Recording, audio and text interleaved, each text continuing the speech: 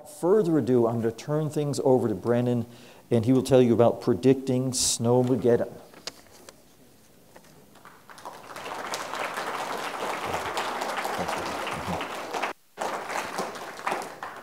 Thanks for that introduction, Greg. I'm excited and nervous all at the same time to give this talk about Snowmageddon, which I'll define what that means in just a minute. And we've already got an intro. I will note that this was a commemoration of my last good haircut. Literally, that was the last good haircut I have, and then it went downhill very quickly.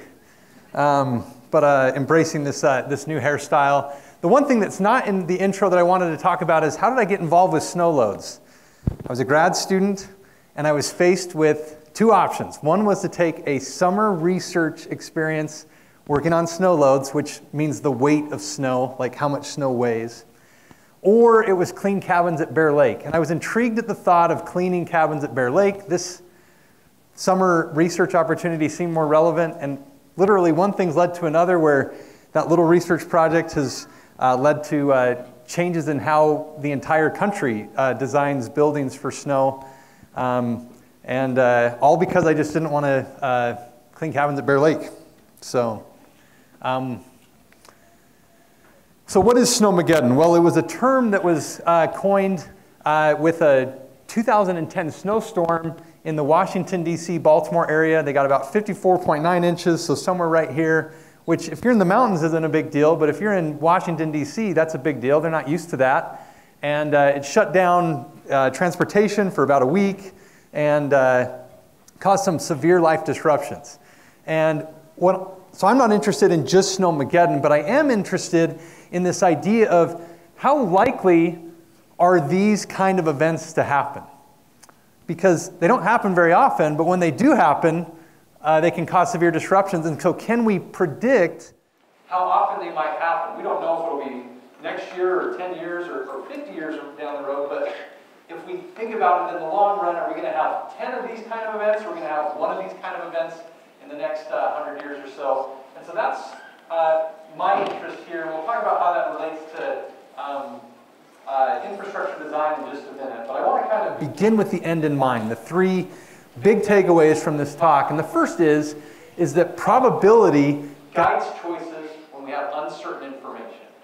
And if you really start thinking about it, there's a lot of instances in your life where you don't exactly know what's going to happen. You just have a good idea of what might happen, and you're making decisions based on what might happen. And that's probability, and it's a key part of decision making.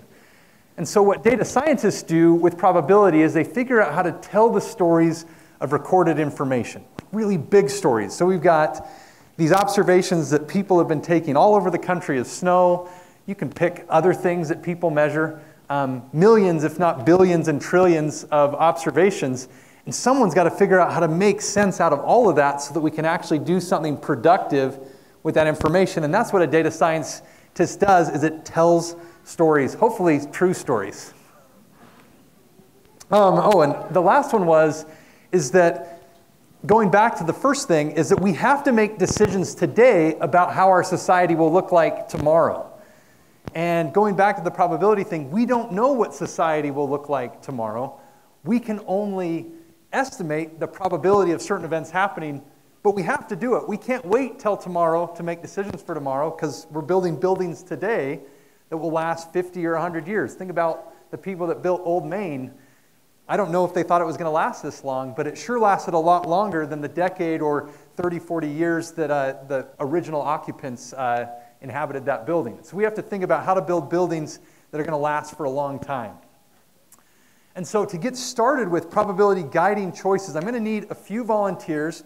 There is candy involved, although I think you need to wait to eat it till you leave. But I need a few volunteers, preferably like from grade 3 to 10. If we could get a few volunteers, I need about 3. Okay, so let's have you come down.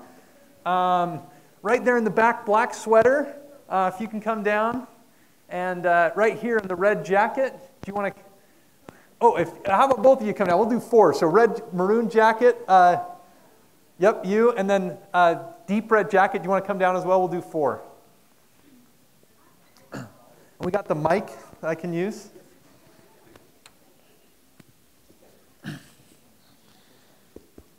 All right, is this working? Okay, great. All right, so here's the dealio.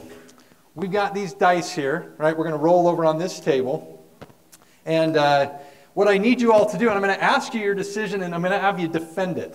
Okay, so you can play one of two games, and if you win the game, you get chocolate, and if you don't win, well, you don't get chocolate.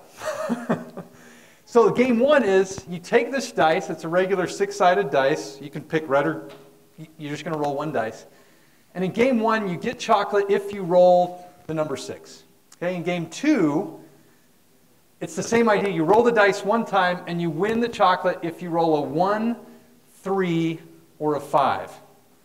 So we've got 2 games. You can play one or the other. You only get to play one game one time. So what game are you playing? I would play game 2 because it's like higher. I'm going to come back to it. I want to hear everybody else, okay? Because you probably have a good reason for picking 2. So what else? I'd pick game number 2. Okay, 2? Game 2. Game 2. Okay, is this just a peer pressure thing? No. Okay, so why are we picking game 2? Because it has a higher chance of a success because it's more than one number. Okay, you guys are all kind of nodding your heads. Okay, but you haven't rolled the dice yet, so you don't know what's going to happen, but you're really confident in picking number 2. How can you be so sure when you don't know what's going to happen? The odds are in our favor. It's 3 out of 6. It sounds like a Hunger Games thing, right? May the odds be ever in your favor. All right, let's play. So you're all playing game number 2, one at a time. I'll call out the dice roll, so if you want to roll it. 3. All right, you can grab, there's a chocolate in the bag there. Stay up here for just a minute, but go ahead and grab the chocolate. Next one. Sorry, man. I'm sorry. That was just me. Sorry about that. So let's try again. Oh, another 2. I think this dice is rigged. You better take that one. Oh. Yeah, roll again. 5. There you go. You get a chocolate.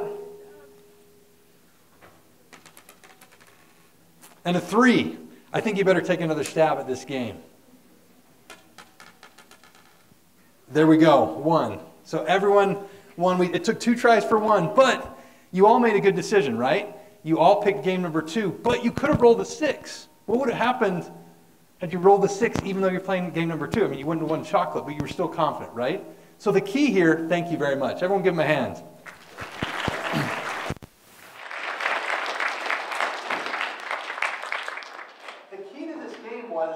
It was unanimous and confident amongst everybody that they're going to play game number 2, even though they hadn't played the game yet.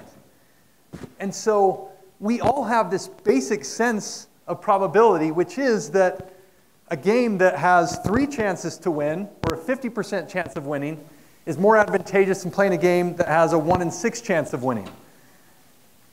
It's possible that you play game number 2 and you lose, rolling a 6. But in the long run, you're better off playing game number 2. And so that's a way that probability guides decision making. When we have a good sense of the odds, we can make decisions to maximize our odds of good stuff and minimize our odds of bad stuff. And so that's exactly what we want to do with the snow problem, which is there are a lot of places in the country where snow can pile up on roofs. This is kind of an extreme example.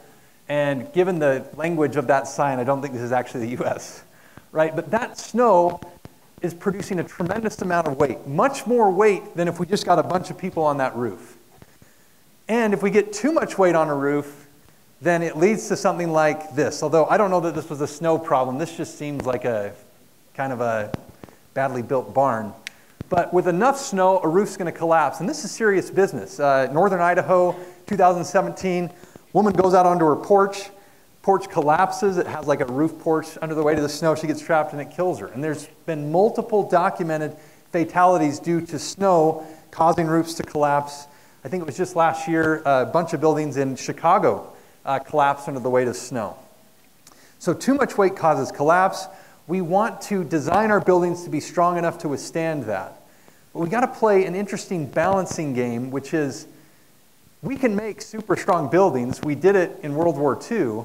But that doesn't mean that they're very fun to live in. And they're also really expensive to make really, really strong buildings. And so we need to find a balance between buildings that are safe, but are still cost effective.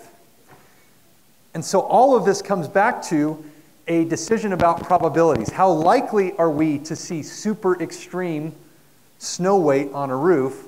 And how do we design to minimize the probability of failure? We cannot guarantee a building will be safe. But we can, with reasonably low probability, guarantee that almost all buildings will be safe almost all of the time. And so the way that we do this is that we try to identify a pattern in the information of the past to project what might happen in the future. We'll talk about some of the issues with that when it comes to climate change. So what we have here are historical records from Tony Grove, as well as records that have been taken at Utah State University of the weight of snow. I actually think the Utah State measurements were just snow depth, and my research team estimated the snow weight based on climate factors, because we're interested in the weight, not just the height of the snow, because some snow is really fluffy and doesn't weigh very much, and other snow is like really, really dense. And so this goes to point number 2 of the talk, which is every measurement tells a story. And so this is a picture of Dr. James Edward Church and his wife Florence Humphrey Church. And in 1906, Dr. Church, who was often accompanied by his wife, would go into the mountains in the Sierra Nevadas, so just outside of Reno, Nevada. And every month, he would hike in the snow, often with his wife, and they would take measurements of the snow. And they were interested in the water content, which is very similar to snow weight. And so here they are taking like core samples. I actually think that they used to make fires and they would melt the snow to see how much water was contained in it. And what's really interesting to me is that, and I also want to thank Ann Hegley, who's at the Desert Research Institute, who gave me these pictures for these slides. What's interesting to me is that that's a lot of work for a single data point. And sometimes as a data scientist, I'm working with millions and millions of data points, and it's easy to forget that every single observation tells a story. And my hope as a data scientist is to make sure that I do each individual story justice when I summarize the millions and millions of stories. So those manual measurements that began in 1906, well, they began before that in other places, but in the US, started in 1906, they continue today. So this is a snow training school where they teach people how to go and run what they call a snow course, which is you hike up in the snow, like high into the mountains, and you walk along a path and you take snow cores, which is what they're working on in this figure. There are people that do this in their own backyards on a regular basis. And you could actually volunteer to be one of those people. I haven't volunteered to be one of those people, but I benefit greatly from the people that do volunteer. Going in their backyards and taking little cores of snow or in the park next to their house, and then they report it into a central location that allows people like me, and I have used this volunteer data to help make decisions about how we design infrastructure. So if you want to change the world, you can do it one snow measurement at a time. Just go to the CocoRa's website. In addition to manual measurements now, we're getting into a series of automated measurements, which is making data a lot easier to collect. It also increases the amount of data that we have to use. And so these are what we call SnowTel stations. This is, I'm pointing like, you see, I've got a pointer. I got to get used to this. This is actually a SnowTel station that's up by the Tony Grove Ranger Station up Logan Canyon. And this one, I have no idea where it is, but it had little labels that were nice. So the way a SnowTel station works is that they have a snow pillow that's here, and then they have a sensor that uses like light or like ultrasonic frequencies to determine how the depth of the snow. And this pillow here, as the snow settles on the pillow, it compresses it, and they're able to measure the weight of the snow automatically using the antenna here that reports those observations to a computer so that no one has to go out and do it by hand. So these are really nice when we have them, but we don't have them everywhere. In some places, people actually now use satellites, and they use gamma radiation and water reflects radiation. This is beyond my what I know, but like they use radiation to estimate how deep the snow is. So there's all kinds of ways that we're able to get these stories about snow into a database that we can use. And so now I need 3 volunteers that weren't the volunteers I had before. So we got red right here in the middle on the back row. Yep, black Nike hat. And then right here in the jacket. If you can come up, and I'm going to have you just write on the board, we got 3 markers, how you would measure this snow. And I've intentionally made it kind of ambiguous, right? Like the snow's not all the same height. I haven't labeled it very well. So I need you to use your best judgment to determine what is the height of the snow when all you know is that you're starting at 0 and the max is 10 and it's somewhere in between. So if each of you could grab a marker and just write in big numbers between 1 and 10, feel free to use decimal points, what you think that measurement is, and then I'll ask you why you chose the measurement that you did. So take a minute. Number 1 through 10? Yes, well, you can use decimals if you want, like 1.7 or 2.5, but, you know, I just need you to tell me, what's the height of that snow? Where did the mic, where did I put that?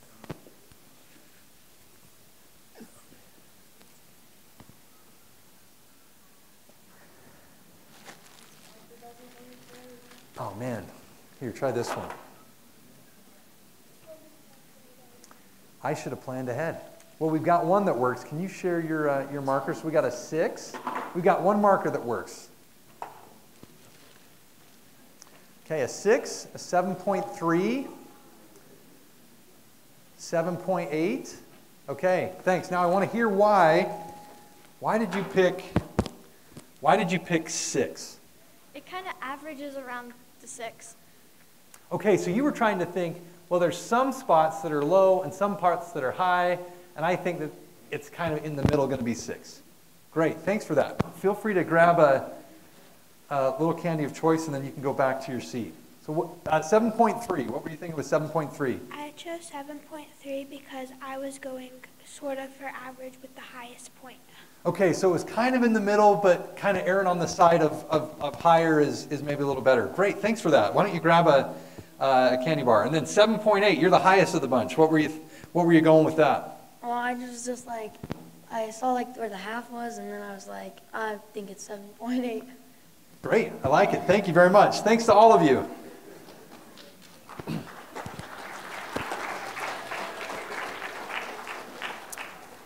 So measuring seems like it's a straightforward thing, but it's actually really hard. Do I measure in the middle? Do I measure the tallest? Do I measure the smallest? And the answer that I usually give my students is, well, it depends, right? If I'm interested in the most extreme outcome, I might measure the tallest point, which in this case happens to be an 8. And if I'm interested in the lowest point, that happens to be a 4, at least for the dots that I've used to kind of connect the lines here. And the middle value is precisely 6, so 1,000 points to Gryffindor. For getting the median, that's what we call the median or the middle value. It's not always, we don't always have the right way to measure something, and so we often use things that kind of get at what we want, but not exactly. And so sometimes those measurements take the form, and this is actually, and I took the identifying information off because this came from the military, but these are snow measurements in Minnesota that are handwritten. And the problem that I have is that they say what the snow water equivalent is, how much water's in the snow, it's how I get weight. I think it's a 4, but it could be a 9, right? Yeah, so 2.4, that's probably what it is. But I looked at that and I was like, maybe it's 2.9. This one's pretty good. Sometimes it gets pretty bad. And I eliminated a slide where we get all kinds of crazy things in the data that aren't supposed to be there. And when we take handwritten measurements and we do conversions, or the computer goes whack, we get measurements that aren't quite right. So part of the story of data science is cleaning through that noise and trying to tell the true story in the presence of incorrect information. And so we go from hand measurements at thousands of locations across the country. So the American Society of Civil Engineers snow load requirements that defines building codes uses these locations. I think there's actually only 8,000. We started with 12,000, but not all of them qualified. And so we've got stories with missing observations and messy data at thousands of locations across the country. And we have to figure out how to tell one common story for all those places. And so what we do is we extract them extract the information which has been stored in the central place. We talk about data in the cloud. So this is data stored on a computer far away from where I live that I access through the internet. And the total size of the climate data that we looked at, which is a subset of the data we could have looked at, is about 30 gigabytes. Which, to put that in perspective, if you take all of Wikipedia and you store just the text, so you cut out the pictures, that's like 24 gigabytes. So this is bigger than Wikipedia, and we have to figure out how to handle it, and this wouldn't even be considered big data. There's problems that take terabytes or even petabytes, which are thousands of terabytes, and terabytes are thousands of gigabytes. So it's a moderate data problem with stations that all have information of varying quality. And we distill it down to a picture that looks like this. So this is the maximum snow weight measured in Logan, Utah. It's somewhere just outside of town, probably over by the airport. And we have about, I think it's like, I can't remember how many years of data, but it's somewhere on the order of like 50 so years of data. And then we have Tony Grove, which has about 30 years of data. And what these bins show, these little rectangles, is, going back, the height of the rectangle says the number of observations that had values around, in this case, 0.25. So 15 years, the maximum snow weight was about 0.25 kilopascals. But we had 2 years where the maximum snow weight was more than 1 kilopascal. And so what we are and then if you look at Tony Grove, you can see that the numbers are a lot bigger, right? So they're like 4 to 16 kilopascals because the mountains get a lot more snow than Logan does. But the thing that we're really interested in is the shape of these. So we notice that at Logan, we have this huge spike right here at the 0.25, and then we have a few observations that are way bigger than the spike. And so we talk about this distribution of data, which is kind of the shape of these bins, having a long tail. That's what we call this kind of area over here, the tail. In Tony Grove, we don't have that tail. It's kind of just like, it doesn't have near as long of a tail. It's more just all kind of smushed in the middle. And so we take those bins and we put smooth, these are called probability distributions, on top of those bins. And those distributions have different shapes. So the orange one has a long tail and the purple one doesn't. And what's interesting is when I stack them on top of each other, in this case, the middle value, so the value that we're just as likely to be above or below, is the same for both curves. But I'm interested in extreme snow. So that's the things that don't happen very often. So that's what happens when we move into the upper tail of the distribution. And so here, this would be the value for an event that we expect to happen 1 every 50 years on average. And we could have 2 50-year events 1 year after the other, because things that are random don't behave exactly the way that we expect. But on average, over hundreds or even thousands of years, if the climate didn't change, we would expect to see values of about 15 once every 50 years for the orange curve, and values of about 12 once every 50 years for the purple curve. And as we keep going to the further and further extreme events, so 100-year events where I stopped, we could go to a 1,000-year event, pushing into the tail, we see that the orange curve gets bigger faster than the purple curve. So the key takeaway is that places in the United States that have orange curves, or they look like orange curves in their distribution shape, require us to build stronger buildings than places where we have distributions that look like the purple curve. And so this is a map of the snow load requirements that are used in the International Building Code as defined for the US. And we can see that, as we expect, we don't have to think about snow very much when we're in Florida and Texas. We have to think about snow a lot when we're in the mountains of Utah or the mountains of California. But we also have to think about snow quite a bit when we're in the Northeast, or sometimes even in places around the mountains, kind of like where Logan is, which is right next to that black area. And all of these maps came from thousands of curves like this, where we use those to balance the potential for failure along with the price of construction. Now, to end my talk in the last 5 minutes here, what if the future doesn't look like the past? What if the future is changing? So everything I told you relied on this assumption that the next 50 years is going to look like the past 50 years. And we have a lot of evidence that that's not true. Here we've got snow-tell stations in the mountains of the western United States. And red means that over the last 50 or so years, that the average snowpack at the end of the year has been declining. And blue means that it's increasing. And so there are places where the snowpack's getting bigger over time, but in most places, the snowpack's getting smaller over time. So you think about those distributions, or those histograms, that's what we call them, those like little rectangles for Tony Grove and Logan. Well, they're shifting and morphing and stretching and compressing in a changing climate, and we have to figure out how we're going to handle that. Over here on the right, this is a figure of what they call the Arctic amplification, which as global temperatures are rising, there is a trough of cold air that often comes down from the North Pole, and that trough is shifting its location over time so that, paradoxically maybe, in the Northeast we're actually seeing longer, colder stretches in the winter. So we're not talking about generally colder everywhere, but that for certain periods of the winter we're colder for longer, and that's causing some of these extreme snowstorms, which are actually increasing in frequency over time. The Northeast is getting more extreme snow rather than less, even as we have, rising global temperatures. So how do we handle this? Well, this is kind of like the frontier of research for me, because I don't quite know the answer, and that's why it's kind of exciting. What I do know is that there are really, really smart physicists and computer scientists that have created meshes of the entire Earth.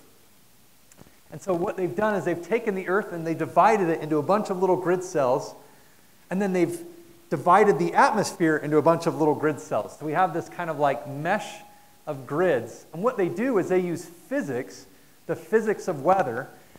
Heat and radiation cause water evaporation, which then causes rain somewhere else, or possibly snow. And they take all of the physics as far as we understand it, and they simulate what weather is going to look like in the future. And so what we do with those simulations is we make sure the simulations can match the past. It doesn't mean that we got today's weather right exactly. It means that we got the distribution, those curves that I talked about, that we're able to recreate those curves using physics. And then we take that recreation and we run it forward into the future, given the expected global atmospheric conditions. And our goal, and what I've been proposing to do, is to figure out what the recipe for extreme snow looks like and how that recipe is going to change, how those probability distributions will shift as we move into a future climate. So I don't know the answer to how things are going to change in a future climate. But I do know that with data, we can come up with the best guess we possibly can so that the buildings we build today will be safe tomorrow, and the next day, and the next day. And there's some times where we're going to get it wrong, and we have to live with that, because if we're using data properly, most of the time we're going to get it right.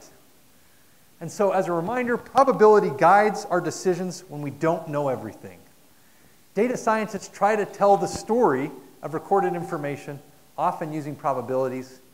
And because we have to make decisions today about the society we live in tomorrow, we have to be okay with a little bit of uncertainty. And I think that applies to all of us. All of us have decisions we have to make where we wish we knew more information than we do right now. And so what we do is we take the information we can see and we make the best decision we possibly can. And if you're doing that, you're ready to be a data scientist. Thanks for your time and attention today. These were some people that have funded my work and some of the people that have helped me along the way with researching, including a lot of students at USU. And thanks again, and I'm happy to answer questions.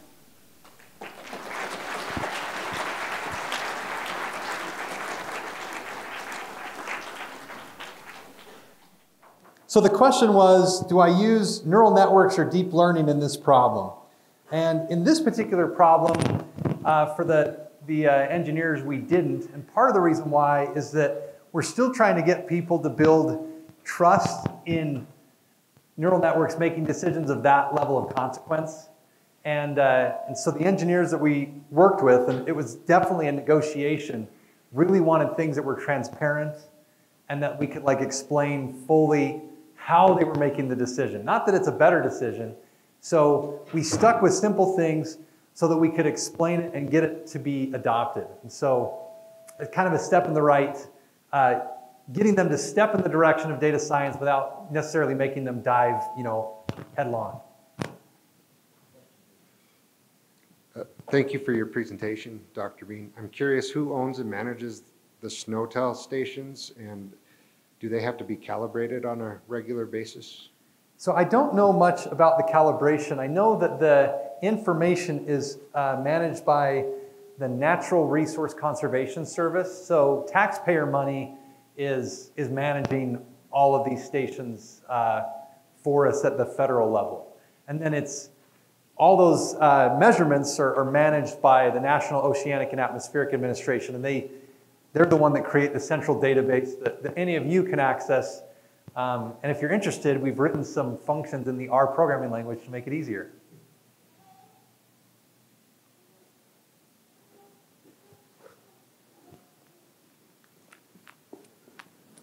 Ready? Thank you. So in your studies, very nice presentation. In your studies, do you distinguish between, in extreme events, between high snowfall rates over a relatively short duration as opposed to lower rates over longer durations and the different effects they may have on the infrastructure? Yeah, so I'm really glad you asked that. In this particular, in the past, we just kind of treated the max snow load as a max snow load, and we didn't really care how we got there, whether it took 2 days or 4 months.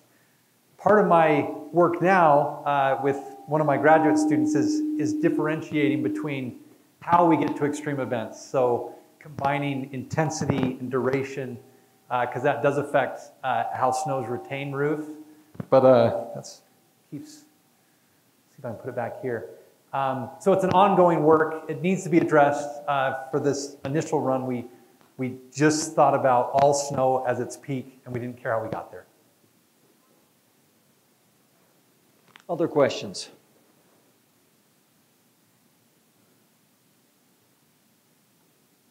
We got one right here, Padres. Oh, here we go. Let me just, ready for long toss? Hey, thanks for your presentation. What's like the standard then, like in terms of like a 50-year event or a 100-year event that buildings like should or are like built towards? So it depends on the hazard. With snow, for a long time, what they would do is they would take a 50-year event and they would multiply it by a safety factor. So they'd multiply it by 1.6. And that 1.6 had to do with what they call a reliability analysis. So they were trying to like target a probability of failure for a given structure.